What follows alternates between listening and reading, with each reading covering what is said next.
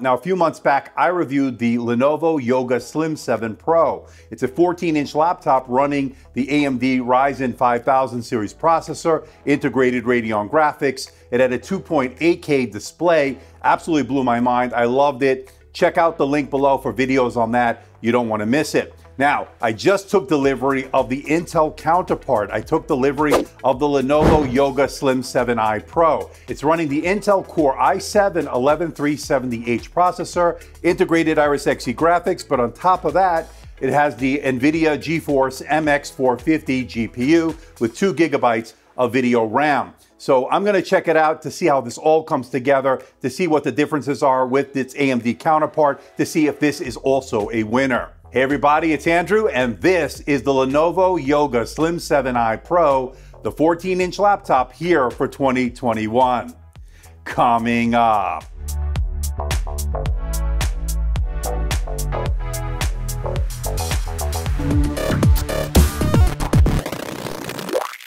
And as we take a look at the specs, in the interest of transparency and full disclosure, I'm not being paid by Lenovo. I'm not being sponsored by Lenovo. All the opinions you're about to hear are my own. Lenovo is not getting copy approval. That means they're seeing this video for the first time, just like you. Now, this is not yet available in the US, but I am hearing from my source that Costco will be carrying a variant of this, so stay tuned. As soon as I get more information on that, I will leave a link in the description below. For those in the UK, you can actually pick it up right now with a starting price of £849. I'll leave a link in the description below for that one as well. So stay tuned. I'll talk more about availability as it becomes more concrete. And as many of you already know, I've already reviewed the AMD variant a few months back. For those that didn't see it, I'll leave a link in the description below. I have a number of videos that I did on it, as well as some live streams, and they proved very popular as it is an excellent variant of the Lenovo Slim 7 Pro. I actually love the AMD variant, but I'm curious to see what this Intel model has to offer. Let's check it out. Now, the specs on this one are pretty interesting. You get a Core i7-11370H processor, an 11th Gen Tiger Lake processor from Intel, 16 gigabytes of soldered RAM. It's not upgradable, but you also get the NVIDIA GeForce MX450 GPU, and it's the 25-watt variant. And with the specs and pricing out of the way, let's find out what you get inside the box. Let's open it up.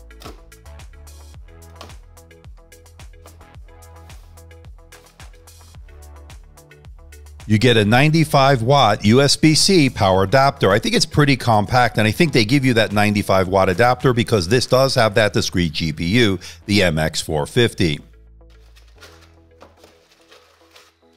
And holding the unit for the first time, I gotta say, I'm very impressed with this all-metal build. It's an aluminum build, and it feels very high-end, very premium, just like the AMD variant we already took a look at. And at 1.3 kilograms or 2.87 pounds, this is very portable, easy to take with you on the go. And here it is next to the AMD variant, and as you can see the different colors, that's the Storm Gray versus this Cloud Silver or Cloud Gray. I kind of like them both, but you see less fingerprints, obviously, on the lighter color. I'm curious to know what you think about the difference between the two in terms of the looks. Let me know in the comment section below, but for the most part, these are virtually identical in terms of the exterior. The changes are different, obviously, under the hood. There are the differences there. Okay, let's check out the port selection. We're going to start off on the left side where you get 2 Thunderbolt 4 ports. Now, these are full service ports, meaning you can do data, charge, and display out. The big benefit of Thunderbolt ports, of course, is the connection to multiple 4K monitors, an 8K monitor, or even external GPUs, Thunderbolt docks, stuff like that. Gives you a lot of versatility as far as these ports are concerned. Moving over to the right side is your power button, a USB 3.2 Gen 1 Type A port, and finally your 3.5mm headset jack. And notably missing is an SD card reader. Okay, let's talk about the internals and user upgradeability. And the good news is that Lenovo makes it pretty easy to get inside this laptop. All you need to do is remove the T5 Torx screws, pop off the bottom plate, and you're in. It's that simple. Now, once inside, you'll notice the 2 fans for cooling, the heat sinks employed here. We'll talk about the thermals, the fan noise, and of course, surface temperatures later on in this video. Now, while we're inside, you'll notice that it has a 61 watt-hour battery. We'll get into the battery life and charging times also later on in this review. But as far as what's user upgradable, the SSD is user upgradable, although the one they give you with this laptop does give you some very good reads and writes, as you can see from these results. Now, unfortunately, the RAM is soldered into the motherboard. That means you cannot upgrade it yourself down the road. Now, my review unit has 16 gigabytes of LPDDR4X RAM, and it is running in dual channel mode. And it has Wi-Fi 6 along with Bluetooth 5.1. Both are working very well. Now, this is slotted in. That means you can upgrade it down the road if you have to, which is always a nice option to have. Now, for those wondering, no, you cannot open this laptop up with one finger. You'll have to use two hands. The hinges are just not designed that way, but the hinges are pretty good in terms of sturdiness, not too much screen wobble when that is good. Now, once inside, you'll notice that the keyboard has those familiar smile-shaped keys we've come to know from Lenovo, and I found that typing on it was pretty comfortable, especially for extended periods of time, good tactile feedback, decent key travel, a bit on the shallow side, of course, and I noticed that it does have a nice backlight on it, which allows you to get work done in a dark room or in a dimly lit environment. So that's a really nice option to have, obviously, if you want to get work done. And it has a glass precision touchpad that I thought was super responsive. Two-finger scrolling was buttery smooth, and all the gestures work as you'd expect. Good job on that front. But to me, the star of the show has to be its display. And what we have here is a 14-inch 2.8K display with a resolution of 2880 by 1800. And yes, that means it has a 16:10 aspect ratio. Now, this is an IPS display with a 90 Hz refresh rate. So what does that mean? Smooth scrolling when it comes to gaming, when it comes to navigating through the OS, it'll seem very smooth, very fluid.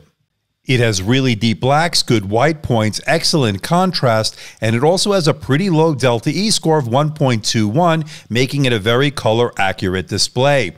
And it also covers the color gamut pretty well, 100% sRGB, 75% Adobe RGB, 80% of the DCI P3 wide color gamut, and 73% NTSC, making this a pretty good choice for content creators who do Lightroom, Photoshop, color grading, and of course, video editing. And I love the fact that it has really thin bezels, giving a very sleek and modern look. But one thing of note, this is a glossy display. That means you're going to see some glare and reflections in certain lighting conditions, something to keep in mind. So this is the front-facing camera on the Lenovo Yoga Slim 7i Pro, the 14-inch laptop here for 2021, 720p, 30 frames per second webcam, infrared webcam. That means you can log in with face recognition, with Windows Hello. There is no fingerprint scanner for those wondering. What do you think about the video quality? What do you think about the audio quality of the internal mics? I am curious to know. And as I mentioned earlier, this has a 61 watt-hour battery, and it did a very impressive 12 hours and 24 minutes on my continuous web surfing test over Wi-Fi at 150 nits, outlasting the AMD model in this category, which was very impressive. Now, if you do need to plug in, it has a very fast charger. It's a 95-watt USB-C charger that takes less than 90 minutes for a full charge. In fact, looking more towards 80 to 85 minutes. That's pretty fast. And when it comes to performance, the Core i7-11370H processor is actually performing pretty well, as you can see from the numbers, especially when you compare it to the AMD variant that I took a look at a few months back. This is very capable in terms of an everyday machine to do things such as Microsoft Office, email, web browsing, all handled with ease. Very nicely done indeed. Now, this has 16 gigabytes of LPDDR4X RAM running in dual channel mode. It also has the integrated Iris Xe graphics, but on top of that, it has a discrete GPU, the MX450, and it's the 25-watt variant. So that's going to give you a little bit of a boost in terms of the graphics. So things like video editing, Photoshop are very capable on this machine. Now, as far as gaming is concerned, as you can see from these numbers, running it on the low settings gives you very playable frame rates. Higher settings, not so much, but it just depends on the titles you choose. But either way, you're getting playable frame rates with this CPU-GPU combination. And when I ran my Prime 95 stress test to really put it under maximum load to see how the thermals would handle, it would CPU turbo boost up to 4.791 gigahertz. That would last for a good 5 minutes till it reaches a core temperature of 99 degrees Celsius, and then it would throttle down to about 1.27 to 1.47 gigahertz to maintain a much cooler temperature of 63 degrees Celsius. Now, the fact that it throttles down doesn't surprise me due to the thin nature of this laptop, so there has to be a place for where the heat dissipates. And that's why it doesn't get very hot in terms of the surface temperatures, with the highest point being by the middle of the keyboard, as you see here. And when it comes to the fan noise, I noticed that it was a much more quiet experience than you'd say with a gaming laptop, which is not to be unexpected, and the two fans do ramp up. You will notice them, again, not too loud, which is actually pretty good, especially if you want to get work done. And while we're inside, you'll notice that it has two downward-facing speakers. Now, these are Dolby Atmos speakers. They're 2 watts each, which produce pretty good sound, filling up a room rather nicely. Decent volume, good mids, decent bass. I gotta say, they did a good job when it comes to the audio. All right, let's bring it on home. What do I think about the Lenovo Yoga Slim 7i Pro here for 2021? And I gotta say, I'm super impressed. I like its bright, sharp 2.8K display. I like that sleek design on it. It's thin, it's light, it's portable, but it also packs a little bit of power under the hood thanks to that Core i7 11370H processor paired with that MX450 GPU. I like that comfortable backlit keyboard. I like the fact that it has 2 Thunderbolt 4 ports, the very responsive touchpad. Upgradable SSD and Wi-Fi is always great. It's quiet under heavy load, doesn't get overly loud in terms of the fan noise. Good audio from those Dolby Atmos speakers, that's really impressive. And it also has very impressive battery life, lasting all day and then some. Now the negatives here, no SD card reader, 720p webcam, and soldered RAM. None of those are real deal breakers, especially because you're getting this at a very decent price. I'll let you know when this is available in the US. I'm hearing that it will be at Costco. Once I have some concrete information, I will let everybody know and leave a link in the description below. But there are no real deal breakers here, ladies and gentlemen. This is a winner. I'm going to give this my editor's choice for the 14-inch laptop category here for 2021, or at least so far for 2021. Definitely making it worth your money.